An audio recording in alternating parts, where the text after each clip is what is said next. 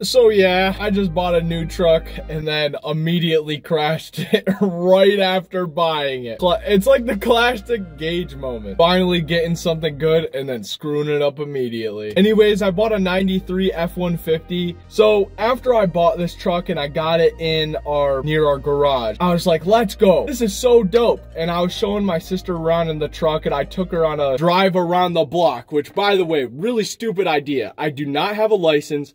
And my truck doesn't even have plates. So if a copper saw that, I would have gotten pulled over and then got found out that I don't have a license. So that was such a dumb idea to do. But it was around the block. We were out for 3 minutes maybe. I parked it wrong in front of the barn. So I was like, oh, I'll fix it later before somebody else gets home and scratches up my truck. A few hours passed. I was home alone. I was like, okay, I'm just gonna move the truck now. It's getting late at night and I want to do it when it's light out. I backed up and everything and I was like, cruising, and then I started going forward a little slowly. And let me give you some backstory. In my mom's Chevy, it's a 2015, gas and the brake is this far apart. So, and this is the only truck I've really driven. And they're this far apart, so I'm really used to just like switching between the brake and gas. I was going in front of the barn. I went to press the brake because I wanted to park and I couldn't find it. And I kept on going forward and this scared me. And so I was like, holy crap. And then I found whatever pedal I could with my foot, which was the gas pedal. And I accelerated maybe to 15 miles per hour into our barn. And thank God I did not destroy the truck. I may have like messed up the transmission putting it into park because I never did find that brake pedal. And it's just, the driving is kind of awkward because the gas pedal is so far down too, brake pedal is so far up. And so it's odd driving this truck when you just came from a brand new truck. Man, does this truck absolutely slap. Like, look at these cool, neat little lights back here. Yeah, those are...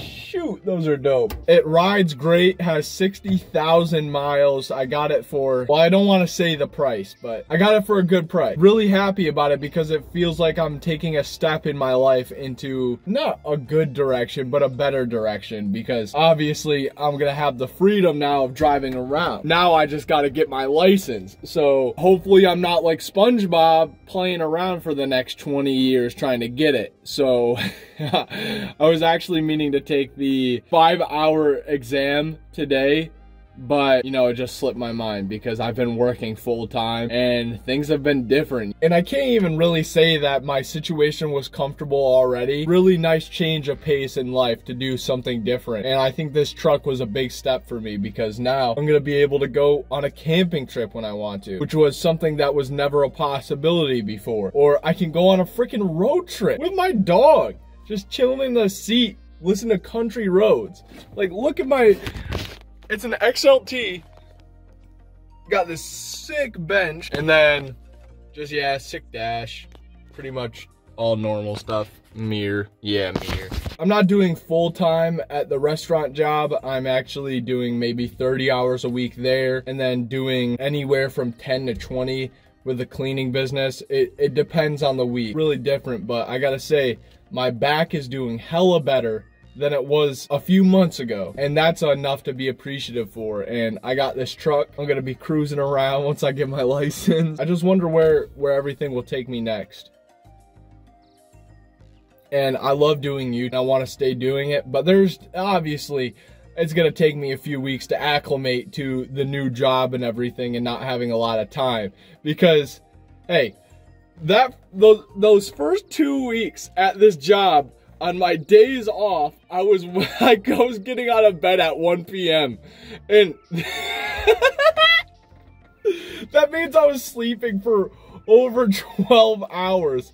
I was getting home at 11:30 and then sleeping that long. And now this morning, I actually got up at 9 o'clock. So hey, that's pretty good. And I just started watching the new Stranger Things season today. I like it. I'm not as obsessed with Stranger Things as I once was back in the day when season 3 came out, because I was a high schooler then. I kind of related to the content a little bit, but now I'm a grown man and it's like, okay, yeah, entertainment.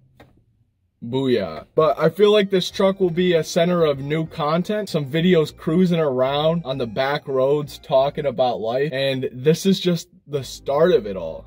And yeah, that's the story of how I crashed my truck the first day. Luckily, I got by with just a little scratch, and hopefully nothing happened to the transmission. But yeah, I got some videos coming on the way because I've been working on them for a long time now. I just never finished them. I never put the finishing touches on them. And so I'm hoping to get back to normal scheduling soon. Who knows though? I still gotta focus on getting my license, so maybe I should focus up on that rather than doing this. But yeah, thank you guys for watching the video. It's a new step in my life, man.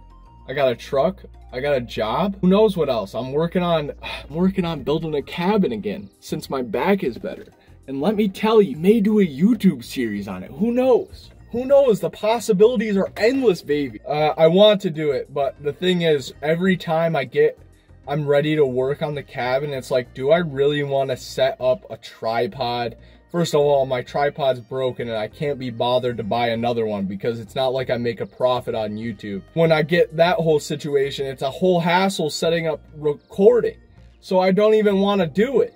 That's been the trouble because I've been working on the cabin a little bit, and every time I get out there, I'm like, frick this, man. I don't want to bring my phone out into the woods. It kind of ruins it. I definitely want to do something with the cabin. There'll definitely be videos where I, just talk in front of the fireplace in the rocking chair.